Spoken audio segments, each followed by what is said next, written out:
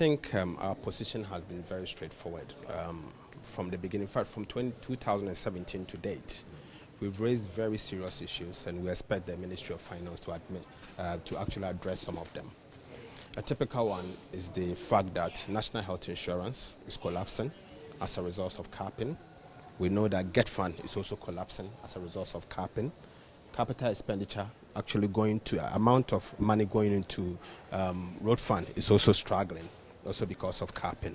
And so we expect the Ministry of Finance to review, at the minimum, national health insurance, Ghana Education Trust Fund, and national road fund from the capping mechanism, because that will at least, at the minimum, release some money to these three statutory institutions to be able to run effectively. Contractors are complaining everywhere, particularly on road fund, particularly when you come to that of Get Fund. And we know what has actually constrained some of these concerns because of the capping. And I can really sense that the ministry, after living in self-denial for 2 years, they will finally give in and come out with something on the cap, because that is the general concern, and that is why contractors are crying all these years. When that happens, clearly there's going to be a fiscal hole, and this government will make an attempt to impose taxes, because clearly there's going to be a fiscal hole when that is happening.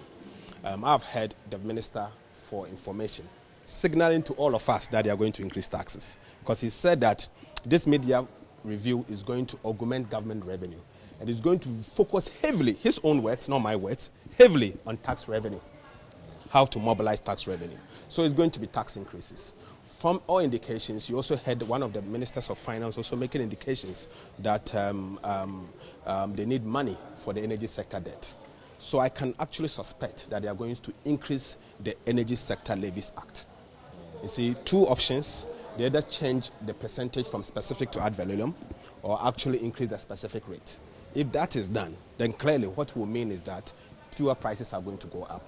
The driver on the street is going to struggle, and if obviously fuel prices goes up, then what do you expect? It's going to affect almost everything. It's going to affect cassava, going to affect everything that we all consume, even going to affect milk and everything that we consume. So I expect some element of hardships going into the year 2020. Because this government is noted, obviously, by introducing tax measures during media review. Main taxes, they run away from tax measures, and they come during the media review, recognizing their mistakes and imposing taxes during media review.